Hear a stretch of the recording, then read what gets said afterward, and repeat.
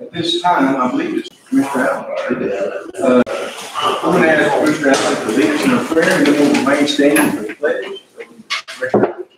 Dear Heavenly Father, we thank you again for another day.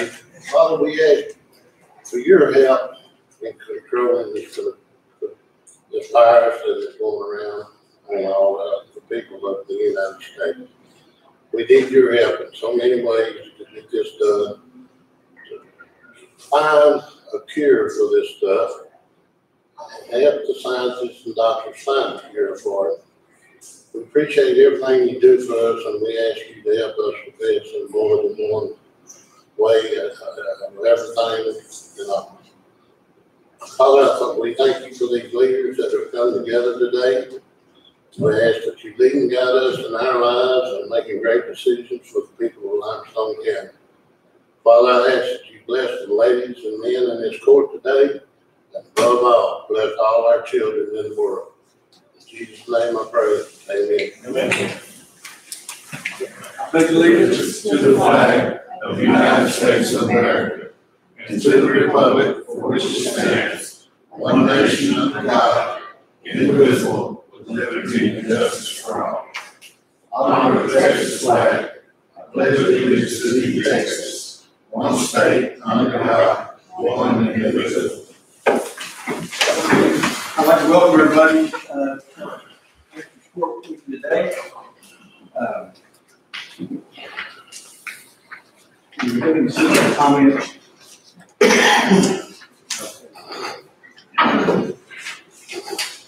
Next item is our consent agenda. I hope that you had a chance to go through the consent agenda in your package. At this time, I'll entertain a motion. I have a motion to approve the consent agenda and a second. Any other discussion? If not, all in favor say aye. Aye. All right, we'll move over to our regular business. This is the first item is discussion of possible action on our county burn ban. I think we'll probably get to go in it, so we're going to pass that item up. That's what it is to be alone. I know what we on the WDI is 385, and our threshold is 575. And if we get into a stretch, long hot stretch, it won't take long to get.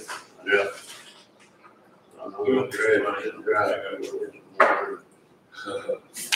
Okay, let's keep going in on item number 8 is going to be discussion and or acceptance of retirement of Sheriff Officer K9 Jack. In your packet, I think y'all have a copy of the letter from the sheriff, whereas the K9 Jack, the service dog there for the sheriff's department, is being retired. And so, Murray, you need any kind of are we giving him a take-home watch or anything? Golden bowl. Anyway, I know that that's a emotional time for the folks out at the sheriff's department. I know he's like family, and if I understand correctly, the officer Cox is going to take over the well-being of him. And so one of the things that I wanted to talk to y'all about is that Natasha gave me a list of the donations to that fund, and Chief Deputy Murray has mentioned that they're probably going to be trying to get another one, so we'll leave those donations as they are for now. I think that would be great, and have them for the new dog when we get it. That being said, does anyone want to accept this retirement of the K9 dog, Jack? So moved. Do you have a motion and a second? Any other discussion? All in favor say aye. Aye. Any opposed? None. Go to our next item. That's going to be discuss and take action on proposed tax abatement application of Covered Wind LLC. I believe we have some folks here today. That company, someone want to speak to us this morning? Anything that y'all want to talk about? I know that y'all want to talk about later. You want to talk about the road agreement and make sure that that's in line. First, we're just here to answer questions and just be representatives from the company if you have any Okay, why don't you do me a favor, if you don't mind, introduce yourselves. So, what's your I'm name? Trey Hare, I'm with Land Services. I'm with Land. Okay, I'm Brittany Bruce, I'm with the Community Development Group. And Melissa Brody, Senior Project Manager for Development. well, if you live in Limestone County, you've noticed a bunch of these things popping up here over the last month, I'd say. May have drove by a few. And so, y'all are more of the, what you're calling the Hubbard project. It's gonna be in the northern part of Limestone County, predominantly, and about 60% of your project is gonna be in Limestone County. Approximately how many wind turbines are y'all expected to put in Limestone County? I have to look up that number. The total wind farm is 108. 108? Well, I can tell you then, it's gonna be around 61 or 2 then, because, I was told we're at about 60%, so, there'll be another 60-something turbines in Limestone County. I know that we had talked about 60% of the amount of monies that we're getting from the Prairie Hill project, and that's a number that I think y'all were presented with last meeting. I guess at some point in time, we need to get with our attorneys and make sure that the i's are dotted, t's are crossed as we need to, if we decide to get the vacant. And I guess I'd be interested to hear from the commissioners on what your thoughts are on that vacant, or the project even. Anybody have? Would it be our intention to do the public will test? Yes. That's what they're asking for. Yeah. And I think we would certainly be inclined to do that. Yeah, at one point in time, we're gonna do probably about 9 years at least of at least $850,000 that about we'll be getting each year off these turbines. And what's the life expectancy of these turbines? 30 years. 30 years? Based on the contract. Okay, so y'all have any of them left that are past that time? You have any of them that are in their 11th year, 12th year? Yes, sir, we do. I come from the operations side originally. I'm fairly new to development. So my prior role, I managed the team that repaired the wind turbines. So we do have some that are beyond that age. Not beyond 30, but over. The reason I ask that is, you know, if we're gonna have around 90 of them out of Prairie Hill, it's 60, that's 150 turbines we're gonna have in Limestone County. After 10 years, money dries up and it's no longer, you know, we don't want y'all, my concern would be if you walk away and say, they're worthless, we're not gonna get, you know, we don't want them anymore, and I don't know if that's even a concern. Y'all tell me if it is a concern. It should not We be. have a contractual obligation to the customer that we're providing power to, so it's not like one of those things that, you know, stops.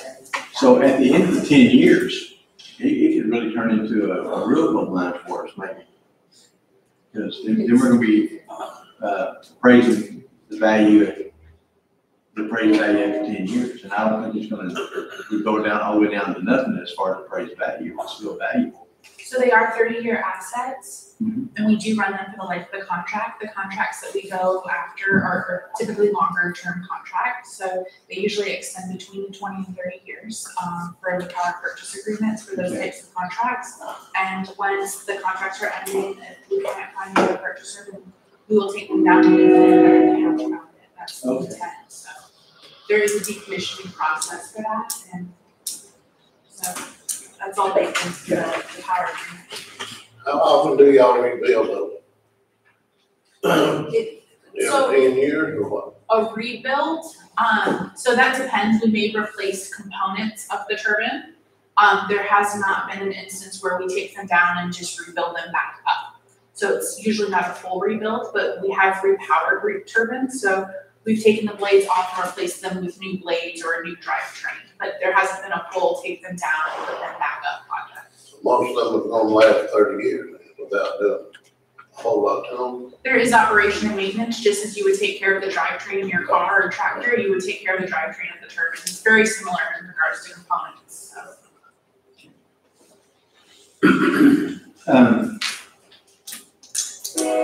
I think that, unless someone wants to say something, I think that this commission is ready to go forward with the tax abatement. We just need to get with our attorney out of Austin. And y'all agreed to pay up to the $10,000, and they don't charge that much, or they did last time, so. It doesn't cost our county any money to, hire this attorney. So, I think we're ready to move forward, unless I hear something different from the commissioner. Well, this is gonna be a good deal for the school, could the school, and the school, also. You know, so I think we need to move forward with it myself. Would you like for me to contact the Bass folks down in Austin? Yeah, I'll make that a motion, I'll do it. So, We do have a motion and a second to move forward on this tax abatement. Any other discussion? All in favor, say aye. Aye. Any opposed? And we will talk after the meeting as far as the road agreements, that y'all want to talk about. Okay, thank you so much for coming and answering the question. Thanks for hospitality. Okay, let's continue going then. Item number 10 is going to be a request presentation from Mr. Pitts. Well, come on up, you got the floor, sir. Y'all gonna have to excuse me for my voice, changing. I'm either getting older or younger, and I haven't figured out what. So I appreciate the court listening to me. Stop, I will think some more of this. What it is, what we have here, is the request for an application to, for repair, structural repair work on site 16A. This is a flood control structure that is located outside of Coolidge, in which they, during a spot inspection by someone engineering outfit at the NRCS state office, found that the front toe slope on site 16A had melted down due to wave action on the water. It does face north, but the water supply does face north, so therefore it catches it a whole lot. So bringing the structure is over 50 years of age, and it is, the proposal is a proposal application to repair that. And in doing that would be, in fact, replacing the front toe slope. The landowner has agreed to accept a pit to be dug outside of the structure easement area to provide the soil to replace the soil that has melted down into the water supply as a water lake. That was a kind of a discussion with them, is that it would give him water outside in a pasture that he has no water in. So it would work to his advantage also to increase the life of this structure, which really doesn't have much more than the front slope has melted down to an angle in which wave action is getting into the front slope of the dam embankment itself. Then they would replace it with rock or riprap.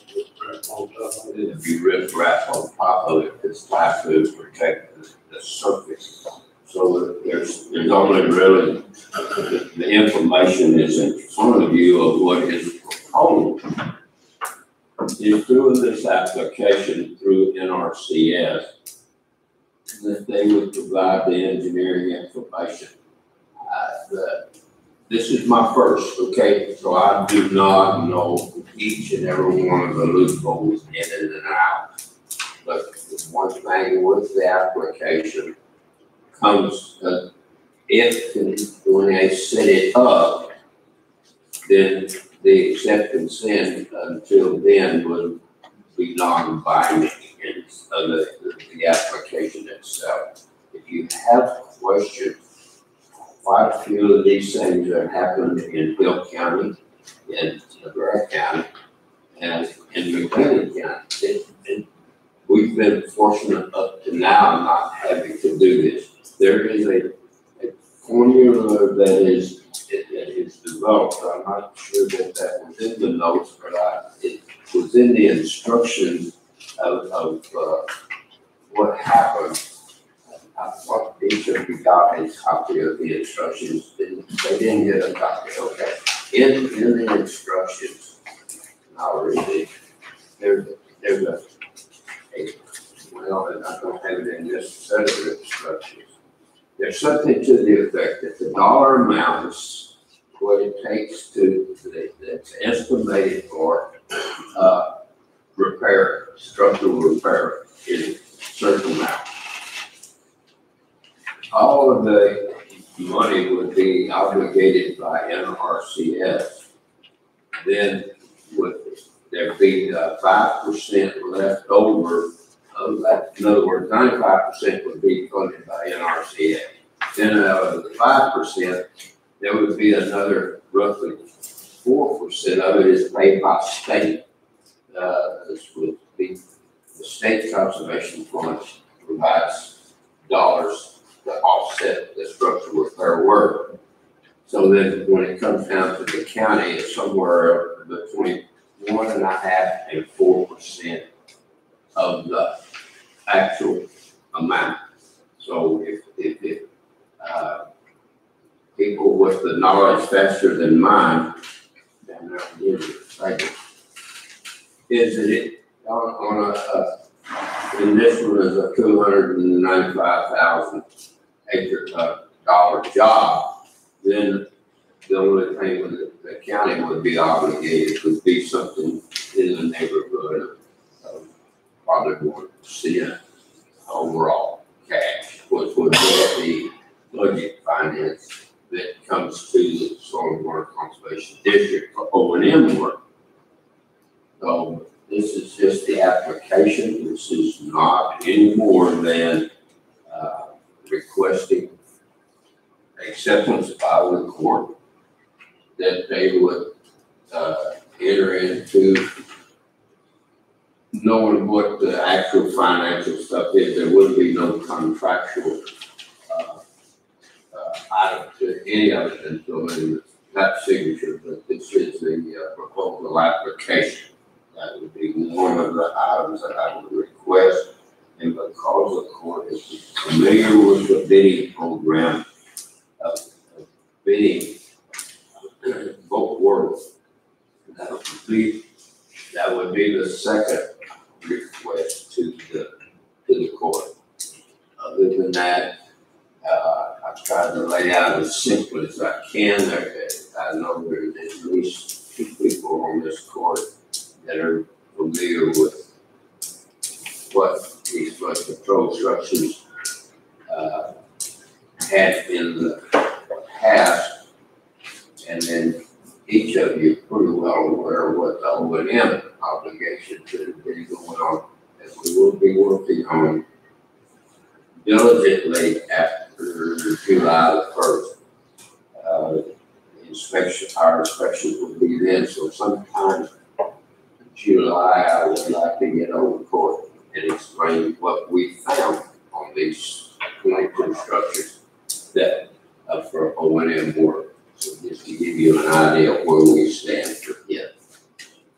Hopefully we've got at least 1, if not 2, jobs for the road and bridge that Mr. Herron has agreed to. We'll get to them as soon as he can get to them. We will do some in-time type work, which is also part of this obligation stuff that we're talking about on the structural repair work. There's in-kind work and obligated work. And obligated work is not until a contract is signed. That's what it boils down to. So that's the two things, my requests are, is I would like to see that Claude Monk, chairman of the Soil and Water Conservation District, has agreed, has made signature on the form, and and I'm requesting for consideration by the court. Judge Duncan would, concurrence in the court, sign as a sponsor along with the Soil and Water Conservation District. And questions, please. And there's not an engineer look at you. Yes, sir. Oh, yeah. There has been an NRCS. We do have we have had an NRCS engineer to give an estimate of cost of operations. Actually, Jerry, I thought I put it with your, I may not have it, to give you a sign. This is what it looked like. I thought each of them, of course, the note on there says don't show it to anybody where but the sponsor would pay something would be required for 1.75% of the whole cost. I'm trying to.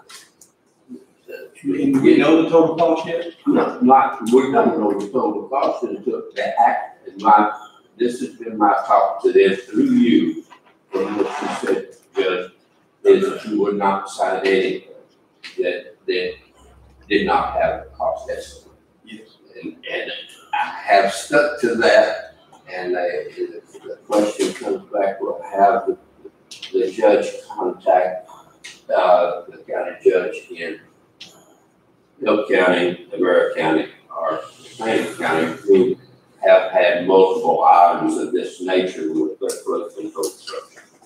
And that's the only comment that I really have any knowledge of is that. Okay. And it's non-obligating, it's just saying, hey, let's go forward with the further study to what is actually going to have a bid on it, and hopefully the court do their program of how to do bidding toward jobs like this. They would have a good big part.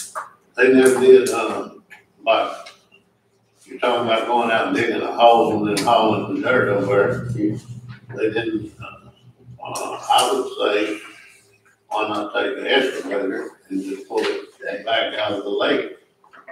Because the silt is all full of water, they have to dry it, and it wouldn't dry solid, it would stay wet for Like, drain water down in on the. They will be watering the lake, but you should know, Jerry, that silt will remain wet for a long, long time, and if you try to use that, it would not support. There would be no way to support the soil. So new soil that's dug dry, which is really moist soil, not dry side soil, it can place in a hole. But if you take the silt out of the wet area, it still will float. It will move just like lava out of a volcano will. But the actual, on this one, the 255,000 is what they've estimated on this one. And that would be on the application, but we're not supposed to say anything about it because those answers there, okay. Well, just the way what we do is we try to make sure that we budget for these type of things. Absolutely. So last year, I think for y'all's area, we had around $15,000 contract about that. And we spent that 15,000. Yes, And so I'm not sure that this is gonna fall into this year or next year, probably next year. If I was probably the year after, The year after. we do not. So what we might want to do is take that, and then we don't know what you're gonna bring to us for the other inspections. The O&M work, no, Exactly. you do not. So why don't we wait, and just get some kind of a game plan that we can plug in for next year? Would you help me with that, sir? Yes, sir. I would appreciate that because I do not know. And maybe by that time you would be able to speak with one or the other. Well, you know, you're talking about $4,500 just on this project at 1.75%. And so that's not hard to do. We just need to make sure we have it in there. So when the time comes, we have It would not be done in bulletproof, but Yes, sir.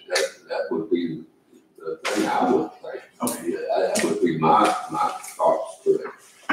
So, in fact, when you have the time to, What you're wanting from us now is to endorse the project, but we're not committing to any money at this point. absolutely. That's a, We have a motion and a second on the table. Thank you, Jerry. Is there any other discussion on this item? If not, all in favor say aye. Any opposed? Mr. Blue, we appreciate you. Appreciate you. Thank you, Jerry. I'll be in the day too. I think well, I didn't finish. We had an inspection by the DECQ consultant engineers on site 7, which at one time had been claimed as a high hazard dam, and then it was declassified back to a low hazard dam. And if these engineers come back and under TEQ require it back to high hazard classification, this would then entail a emergency action plan that it would have to be involved in that flood control structure. So these are ongoing items that don't want to really dwell on. I just telling the court that these are things that are being discussed. Yes, And they just making you aware that TECQ is inventorying some of these flood control structures throughout the state. And you get a report, and I will bring the report back to the court. I'm sorry, but that was it, fast and done. All right. Thank you. Thank you. Okay, let's move along then. We're going to talk about item number 10. It's going to be discuss and or take action on operations and maintenance fee. I'm sorry, number 11 is discuss and or take action on utility line agreements. This is from the city of Tallahassee. Jerry, why don't you bring us up to date on what this is? Yeah, they want to run a water line down ditch on 706 and cross the road to add water to several more people. You did tell them that they had more road, so they got in here cut all more.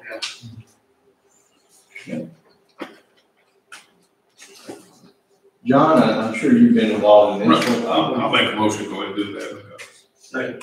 They built that drill a water well out there.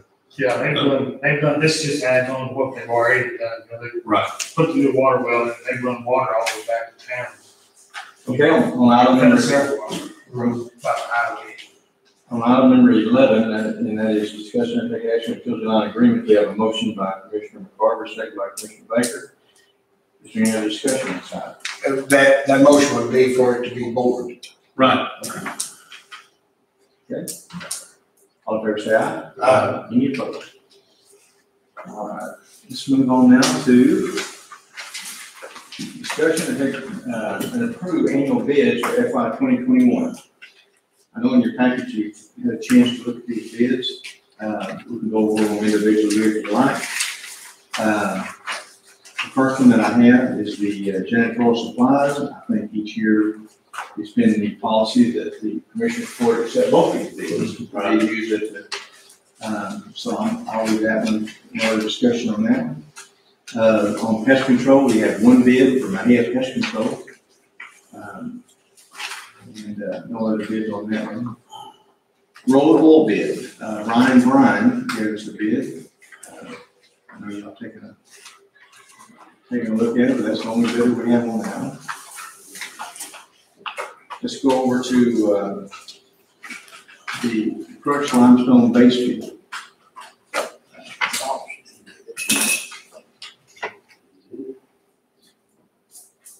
This is something that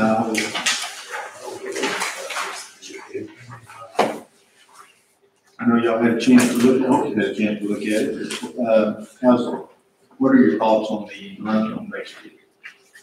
No, we usually. We'll set them all so we can. I accept them all. Yeah. We can get out close to it. All right, then that's what we're gonna pound, except for the all.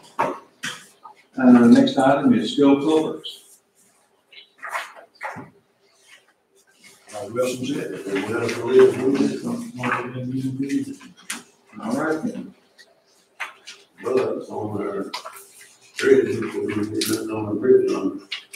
Okay, bridge lumber, we had no bids, so, would it be y'all's intention to have them to, rebid it? Yeah. Let's go ahead and rebid that one option. And, I believe the home company does these condo. okay. All right. Jerry, did y'all contact them and ask them why they did not send a bid in?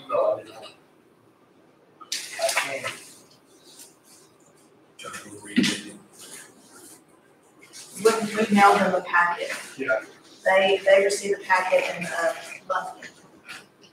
So, we haven't seen anything back. They may have been working from home, whoever normally does that.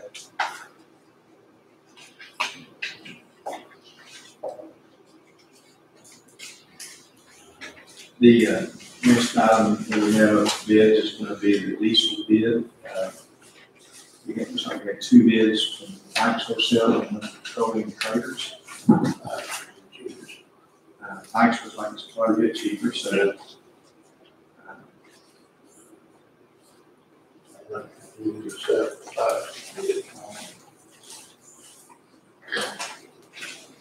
And we'll go through these in just a moment and, make a motion on the unleaded. Let's see how that plays. Same thing on that one, I believe. And then we also have a no bid on the contract hauling. And also on the sand, there was some questions about what our bid was and as far as being tons and not yards. So what's the thought on that? I think we need to rebid it, because that good thing was just screening, that might not be the thing. I mean, that's my fault. I want Jerry to make that.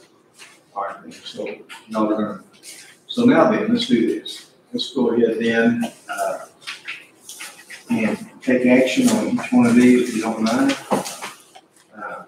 Starting with the, and we can do this relatively quick, I suspect. As far as the yearly bids on the janitorial, need a motion to accept both of them. So, So, Have a motion and a second to accept both bids submitted for the janitorial supplies. All in favor, say aye. Any opposed? As far as man pest control, it's the only bid we had came in. I'll entertain a motion to accept. Motion and a second for man pest control. Any other discussion? If not, all in favor, say aye. Any opposed? We'll do Brian and Brian, the bidder for the road oil bid. This time, we need a motion. Motion and a second to approve Brian and Brian as the awarding them the bid contract on the road oil. We'll go over to the crushed limestone base. Put the motion on that bid. Accept all of it. River and Frost. we got Connor and Elkin. Do y'all want to accept all these? Yes. And is that a motion? Yes. We do have a motion by Commissioner Allen, Second. second by Commissioner Ford. Any other discussion? All in favor, say aye. Any opposed? As far as steel culverts bid, the Wilson is the one I think we've been using forever, so This is the only bid. Would y'all like to accept the bid? So moved. Motion and a second. Any other discussion? All in favor, say aye. Any opposed? The bridge lumber, we are going to rebid. Let's talk about our gas then, the diesel bid. I think the talk is that Fikes Wholesale was the best price. We have a motion to approve. So moved. As far as diesel bid, I have a motion and a second to approve Fikes Wholesale. Any other discussion? All in favor, say aye. Any opposed? As far as just the unleaded bid, I think we also look at Fikes as having the best price for us, so. Got a motion and a second. So now any other discussion, then we'll, vote. All in favor, say aye. Any opposed? As far as the, contract hauling, we didn't get, We need to rebuild that. we're gonna rebid that. And, sand, we're gonna rebid that. Okay. Any other, action on that needed? I think there is, so let's go ahead and move along. Tasha, you got your marching orders on that, don't you? I think so. For sure. All right, we've got a couple of areas here, and it's gonna be, item 13 is approve and accept bids for the Limestone County Detention Center K-TEC. Looks like we got one bid. And that's mostly Carter Ranch LLC.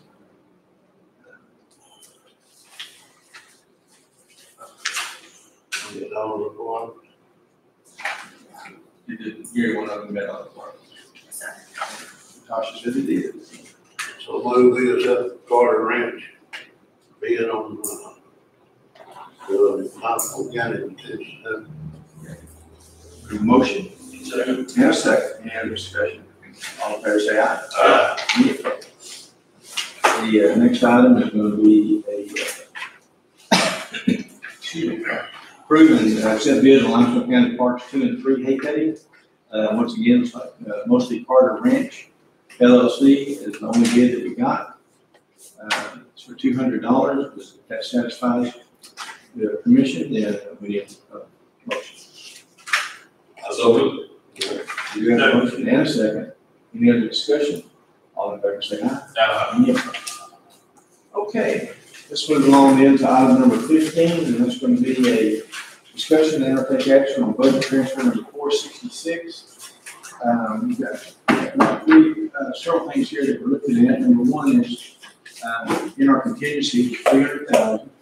They're wanting to decrease that contingency by $56,000, and that money's to go in bridge material and shop uniforms. So that's a request being made by the Global Bridge. So we do have a motion and a second to approve this budget transfer number 466. Is there any other discussion? If not, all in favor say aye. Any opposed? That passed. Okay. We are going to take about a 25-minute recess. Y'all are welcome to come back if you'd like, but we're going to have a public hearing at 10 o'clock. That's the only thing we really have left on the agenda today. But we do need to have that at 10 o'clock. So we're going to take about a 25-minute recess.